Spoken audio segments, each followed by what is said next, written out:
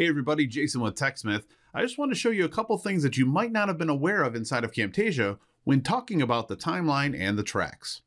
First thing I want to say is if you ever wanted to rename the tracks instead of having it be track 1, 2, or 3, for example, I've got background music here on track 1, well, I can right click on that track 1 and choose rename track, and then I can name it whatever I want. In this case, I can name it music so that now I can quickly at a glance know what is on which track in my projects.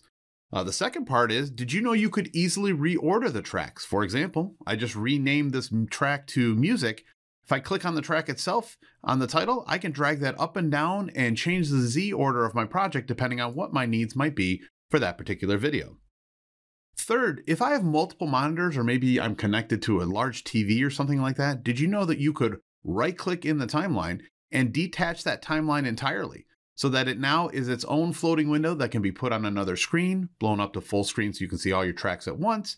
And then if you ever want to get it back together with the rest of the editor, you simply close that window out, it attaches itself back to the editor, and you're good to go.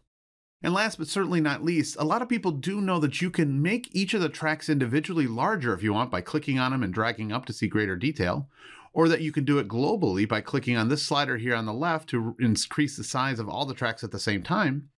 But did you know you could now shrink down the size of those tracks individually or globally so you can see all the tracks at once depending on how your Camtasia editor is set up? For example, I can now see all 8 of the tracks located here inside of this project. I hope you found this useful. Thanks for watching.